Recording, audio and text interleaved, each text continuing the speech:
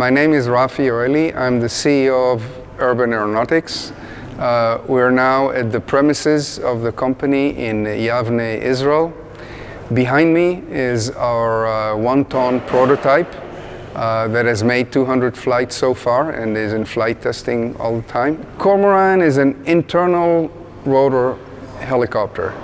Instead of a large overhead rotor, it has its lift rotors inside the fuselage, which is, of course, very challenging, especially if you want to achieve the same payload range as any other helicopter of this weight and size. This project came about more than a decade ago when I was trying to really develop a groundbreaking improvement in helicopter design. And there's one thing that nobody ever touched on a helicopter, which is the main rotor. Aeronautical technology has developed in the last 50 years to the extent where it's possible today to design a useful internal rotor aircraft. I've always had the aviation bug since I was a kid. I went to study aeronautical engineering. I went to work for Israel aerospace industry. I was lucky to work in a very, very central place of IAI that really designed the first UAV in the world that went into service in Israel. The line of business jets of IAI and fighter aircraft. Over the years, I also spent 2 years at Boeing in Seattle working as part of an engineer exchange program. I then left IAI, went and did my master's and PhD, and then set up a small company, which again developed quite novel configurations, aerodynamic solutions, many vertical takeoff and landing, many helicopter applications, including modifying MD-500s into unmanned helicopters and various other projects. I've been involved with vertical takeoff and landing almost all of my career. I was always interested in helicopters. I started flying helicopters, owning helicopters, and quite a few years before I established this company, in a previous company of mine, we actually developed a replica of the Hiller flying platform, which was a one-man platform we called Hummingbird. It was designed to be sold as a kit. We almost went into production and didn't do so just for liability reasons, but we had the kit ready, we had the aircraft ready. And this really started my wish to go and move further. And the next project that I had in mind was to combine two single-man flying platforms like the Hiller and make it into a flying car, which I also sat in 2003 and flew that with fly-by-wire flight control because there was no possibility for weight shift control anymore. And this was still very rudimentary. But then we went to the wind tunnel, started seeing the problems with ducted fans and solving them. And soon thereafter, we came to all of the solutions that hindered early ducted fans, including the VZ1 platform, manned platform, and the VZ8 Paseki Air Jeep, and came up with the solutions, with aerodynamic and flight control solutions that enable the vehicle that you see today. My history with the AHS dates back to the first days of the company, starting off with a manned aircraft called X-Hawk.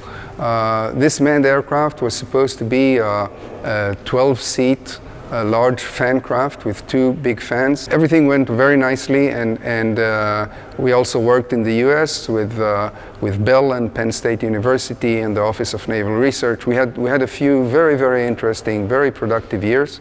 But in 2007,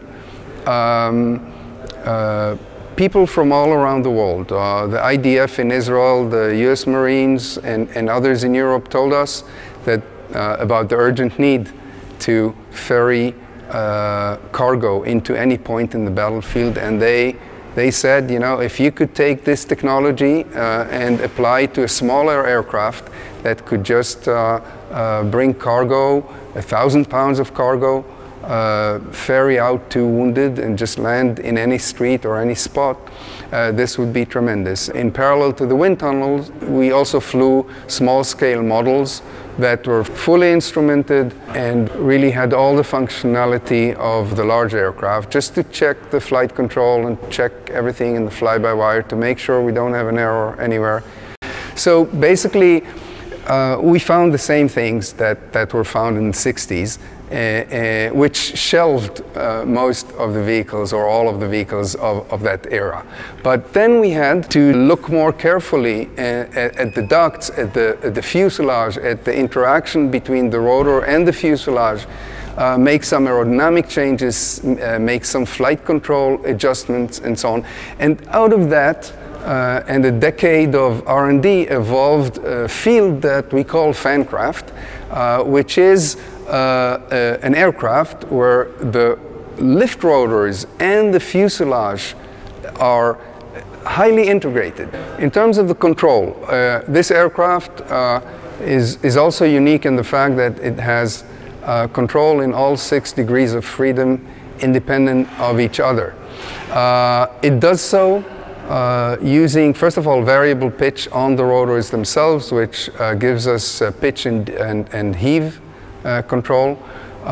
In yaw and roll, we use a set of control vanes inside the ducts. In addition to that, we have found that with a very moderate tilt of the aircraft of just a few degrees, and proper shaping of the fuselage and modulating of the flow between the front and rear rotor, we can get a lot of forward thrust.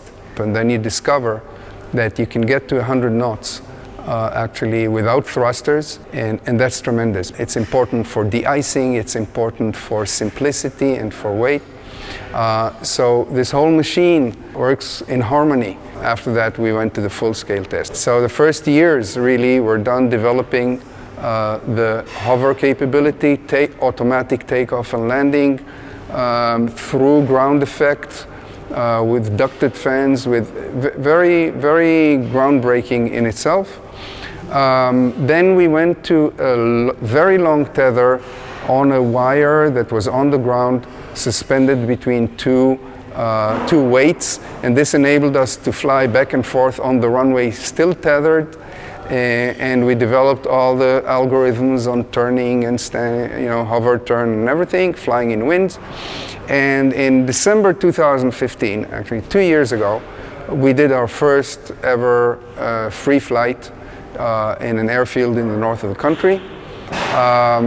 We've done a few dozen flights, and now we're doing full pattern, autonomous pattern flights, hands-off, from takeoff till landing, with a lot of investment in the avionics, in the fly-by-wire, in the computers, adding sensors, and so on. So this has been the main focus.